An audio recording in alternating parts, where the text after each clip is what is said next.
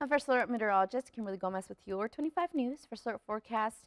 Well, we can expect a warm Saturday with the chance for non-severe showers and storms for your overnight hours. Otherwise, summertime heat and humidity is back. We're expecting temperatures back into the 90s and heat index values into triple digits.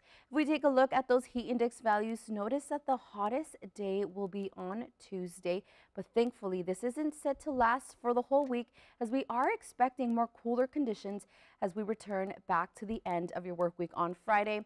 Temperatures will be expected to drop back into the low 80s by the weekend. Now, don't forget to get the latest forecast on 25 News and on our website at 25newsnow.com.